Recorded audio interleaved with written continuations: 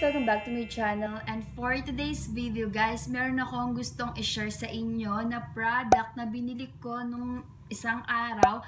And ngayon guys, gagawin ko siya ng first impression. And ngayong araw ko din siya itatry, i-apply sa face ko. And this is my first time na gagamitin ko yung product na yun. Kung kilala nyo si Ate Anthonette guys, alam nyo na yung ibig ko sabihin, alam nyo na yung tinutukoy kong product. So ayun nga guys, tama kayo na nasa isip kasi ang binili ko is itong JEJU Aloe Eyes from Fresh Skin Lab. Ito yung JEJU Aloe Soothing Gel Lotion with Cooling Effect. 300 ml na siya for only 199 pesos. Diba guys? Hindi na kayo abot ng 200 pesos pataas. So ayun guys, 300 ml. And marami rin nagsasabi na mga 2 months daw nagagamit nila to. And yung iba umaabot pa ng 3 months. Kasi nga guys, 300 ml na siya. And hindi raw ganun karami yung nagagamit. Sobrang sikat kasi nito guys. Sobrang sikat niya. And talagang naku-curious na ako sa effect nitong something na JEJU Aloe Eyes na to. So ayun nga guys. Nung napanood ko yung mga review about this product, sobra talaga ako natutuwa. Sana maging okay siya sa akin. Kaya ayun guys, hindi na ako nagdalawang isip na bumili. And gaya nga nang sabi ko sa inyo, nag-stick na ako sa soap. Pero hindi talaga ako makontento kasi tignan nyo, may mga dark spot na naman ako guys. Ayan, kung nakikita nyo, galing na naman ako sa pimple breakout. Ayan, kaya naging dark spot na naman sila sa akin. Ayan guys, and ang hirap na niyang maalis gamit yung soap. Kaya kailangan ko pa rin talaga ng mga something na pampawala ng mga ganyan, ganon. Kaya ayun guys, ito nga, bumili ako nito and gagawin ko siya ngayon na first impression.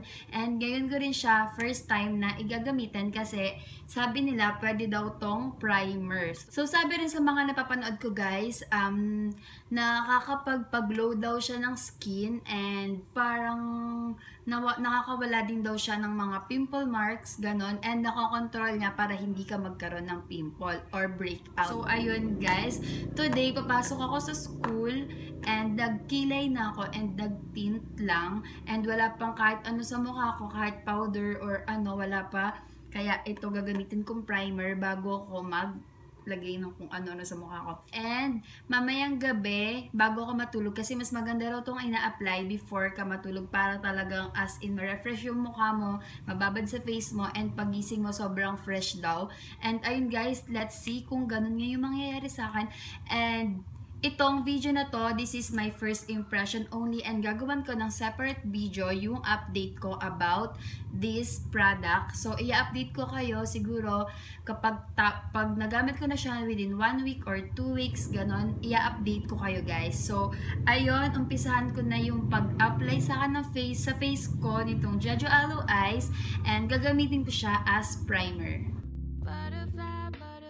JEJU Aloe Eyes is a soothing gel that is formulated with aloe vera leaf extract from Jeju Island that can be used in so many ways. It is no longer just your ordinary aloe gel, as it can now be added into your skincare routine as a moisturizer, a facial pack on hot days, and of course as a healing compound, given that it is a natural source of antioxidant and displays anti-inflammatory effects on the skin. It is best kept frozen or refrigerated for 7 hours before using it for a more enhanced moisturizing, cooling, and soothing effect.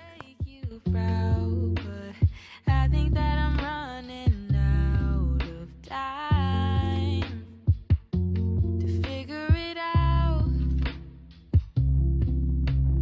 Butterfly, butterfly, take me on your wings and fly.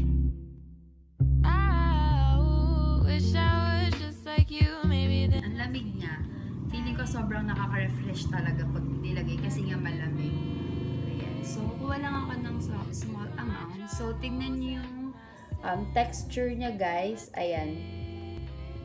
I first tried it on my face after freezing it and I love its cooling effect and that it wasn't as sticky as I thought it would be. And I personally like the smell. It has that clean scent and some floral notes but it's not too overpowering. So if the strong smells tend to bother you, I can assure you that you have nothing to worry about with this gel lotion. What I like about this, the texture is rich and thick but lightweight, and surprisingly, it dries into a matte finish.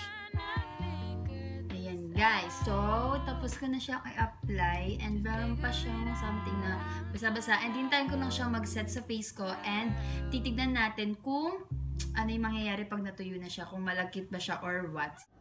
When the cold penetrated my skin after massaging it for a while, I felt like my pores became cleaner and tighter.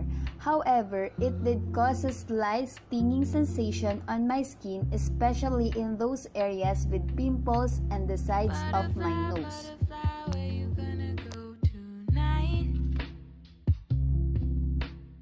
Wish I was just like you, maybe then you take me high, away from it all again, away from my troubles. So that's for today's video guys. Thank you so much for watching, and don't forget to subscribe on my YouTube channel, and I will see you guys on my next video. Bye!